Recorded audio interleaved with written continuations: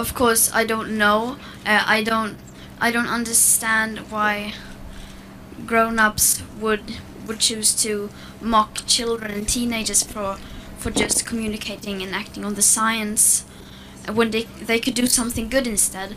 But I guess they must feel like their worldview or their interests or whatever it is threatened by us, and that we should take as a compliment that we are having so much impact that people want to silence us. We become too loud for people to handle, so they try to silence us.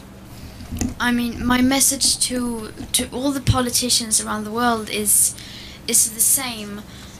Just listen and act on the current best available united science.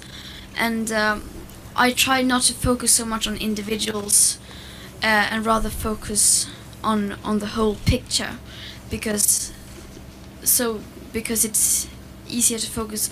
I mean, of course, it's easier to just blame someone, and of course he has a lot of responsibility which he has not, and he's of course obviously not doing enough. But we need to, because this is such a huge problem, this is a system that is wrong. So my message to all the politicians is the same, to just listen to the science and act on the science. From Canada, I already seen today that the strikes have been very big, and I think and I hope the rest of the strikes in Canada will be very big as well.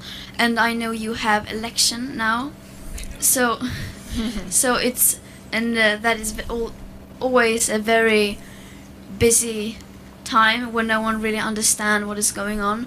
So but I expect that you, as well as other countries, take your responsibility and do your part from a global perspective.